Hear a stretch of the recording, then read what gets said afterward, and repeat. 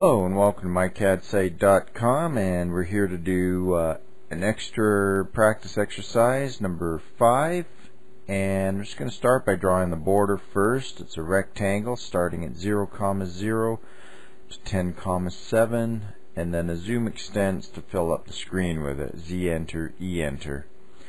Now by looking at the drawing, I can see that there's a logical starting point of 1, 1. It gives me an absolute placement in the drawing to start, and a line going to 2, 2. So I start with the first point, 2, 2 for my next point, and I'm just going to continue around in the same line command. Next one will be 3 units to the right, which is 3, 0. These are all relative points. Next one is mistake, so I do a Control Z, go back to 0, -1, and from there I can go 2 units in the right, which is relative 2, 0, and the next angle is 180 minus 135, which gives me a 45-degree angle. So I will type in at 2 angle 45. And next one I'm just going to eyeball, since I've been doing this a while, and you might recognize it too. It's just 90 degrees straight up.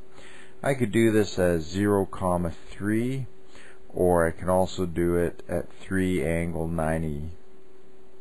Now I want to go 1 in the left, so that's relative -1, 0, and 1 up, which is relative 0, 1. And now coming back 3 to the left, I think you'll all know this one. And now I'm going down, which will be 0, -1.4, and then relative -2.6, 0. And for my last point, I'm just going to hit C to close and go back to my original starting point of 1, 1. So here you have it.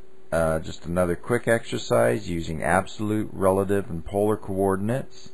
Just going to dimension a couple just to confirm, but I can't stress enough the importance of knowing how to input points accurately in AutoCAD if you need your drawings to be accurate.